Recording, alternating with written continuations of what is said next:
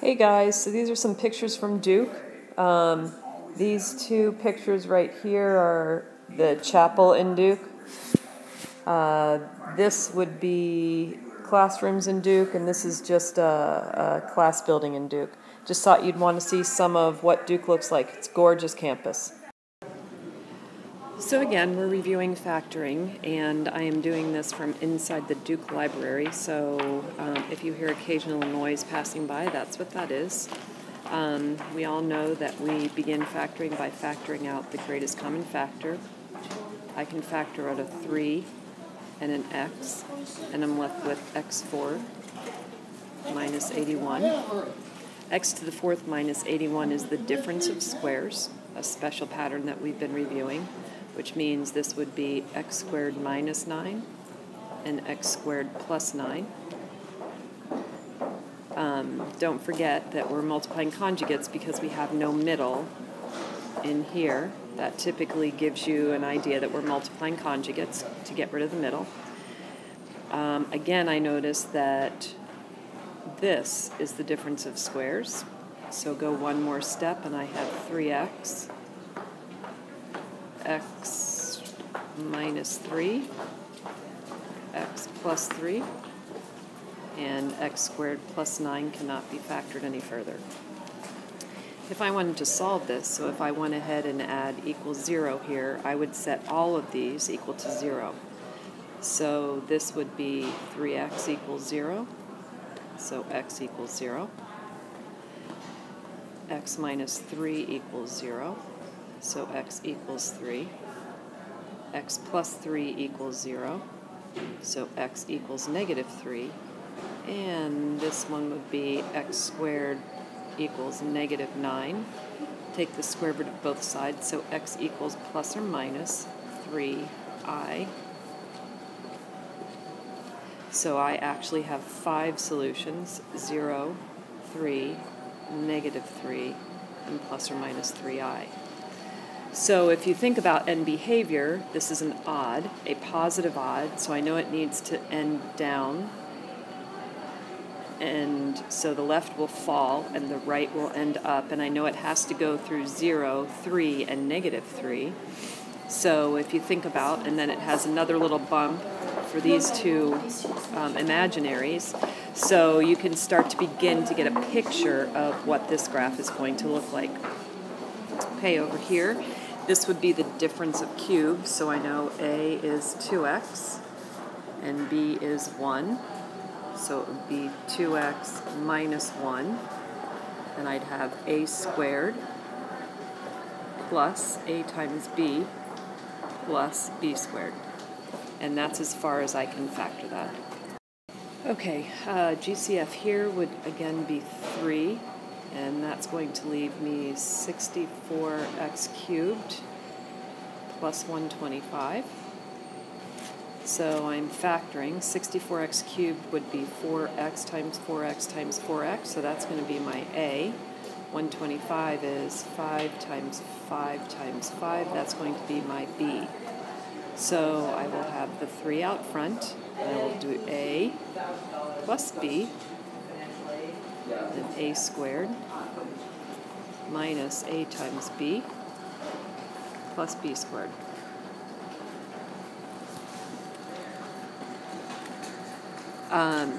This other one is just your plain and simple factoring, where actually with the leading coefficient of 1, you should be able to guess and check. So this is x and x. I need these two numbers right here to multiply to negative 18. So if I put in negative 6 and positive 3, I know my middle is actually going to end up to be negative 3. I need a positive 3.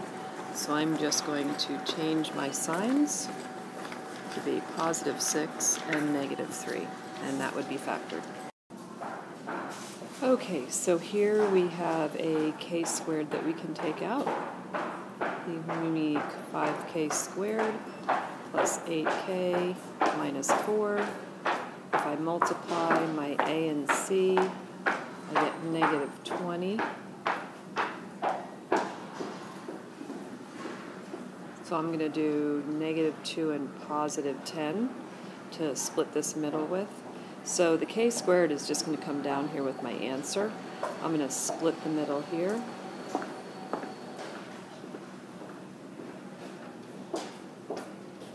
Minus 2k plus 10k minus 4. Group. I'm going to get k, 5k minus 2, plus 2, 5k minus 2. So 5k minus 2 is the common term, and k minus k plus 2. Okay, so this is kind of interesting. If you look at this, you have k equals 0, but this is going to be a double root. This will give me k equals 2/5, and this will give me k equals -2. If I look at this on a graph, this is how much I can tell without even putting in my calculator. I know from the original function that it's a positive leading coefficient and it's an even, so they will both end behaviors will be going to infinity. So I know I will come down through -2. I will have a double root at 0, and I will come back up through 2/5. Okay, this is a double root right here, which means it's just touching 0 and coming back down. So I know a lot about what this graph looks like without even putting it in my calculator. Okay, and the next example, I'm going to take out an 8, which will give me 2x squared minus 5x minus 6, and I think you guys can go ahead and factor that yourself.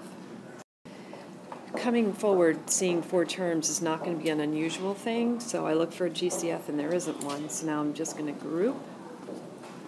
I'm going to take out a 4a squared. That leaves me 5a plus 1. I'm going to take out a 5, a 9, and I'm going to take out a 5a plus 1. So this ends up factoring as 5a plus 1, 4a squared minus 9. But you'll notice that this is the difference of squares, so I'm going to factor it even further. And this gives me 2a minus 3, 2a plus 3. So if I were to solve this, I would have a solution at -1/5, at positive 3/2, and at negative 3/2. And you'll start realizing that whatever degree this is the number of solutions I should get, real or imaginary. And you can see I have 3 real solutions here, so I can get a really good idea of the picture. I also know that my y-intercept is -9, so you can do a lot to graph this if you can imagine the graph. You'd have a y-intercept at -9. You have a positive odd, so it's going to end down here and up here. I'm going to go through -1/5, -3/2, and positive 3/2, so it's going to look something like this with the appropriate x-intercepts. Okay, we're now on to solving, so the first thing I'm going to do here is subtract the 8x squared to this side, set it equal to 0 always. Take out an x squared, and I notice I'm left with difference of squares. So remember that a here is x, and b here is 2. X times x times x gives me x cubed. 2 times 2 times 2 gives me 8. So factoring this would be x squared. And then I would do a minus b, a squared plus ab plus b squared. And since I'm solving this, I have a double root at x equals 0. I have a root at x equals 2. And as I told you before, this will never factor. This is not a perfect squared trinomial, even though the first term is a perfect square and the last term is a perfect square. So I would have to do this by quadratic formula. If you put it in quadratic formula, that's what you'll end with. So now I'm going to simplify. 12 is 2 root 3 and the I I know that 2 can go into all 3 terms, so I can actually change this to -1 plus or minus I root 3 over 1. So this is 5 solutions, okay? So this is a polynomial to degree 5. I have 2 here, double root. I have 1 here, and I have 2 here. There are my 5 solutions. So in this example, I'm going to factor out a 4x, which would leave me x to the 4th minus 10x squared minus 9. Okay? This inside will factor as x squared minus 9.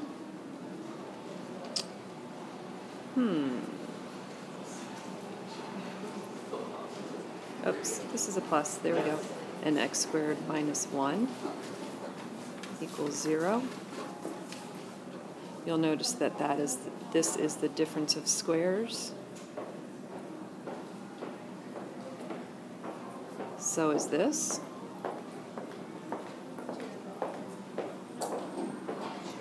I'm looking for 5 solutions. This solution 4x equals 0, divide by 4. This is going to be x equals -3, x equals 3, x equals -1, x equals 1.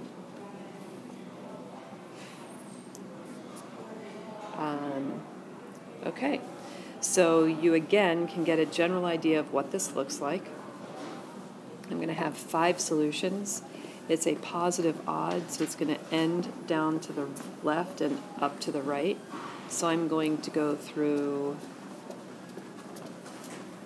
-3, -1, 0, 1, and 3. That's kind of cool graph. Now, what we don't know is how high will this hump be, this hump be, this hump be, this hump be, but we have an idea of what our graph will look like. So this one I'm going to let you pause and go ahead and work it out, so see if you can get the same answer as me. And there would be your answer. So if I want to know the volume of the basin, it's going to be length times width times height.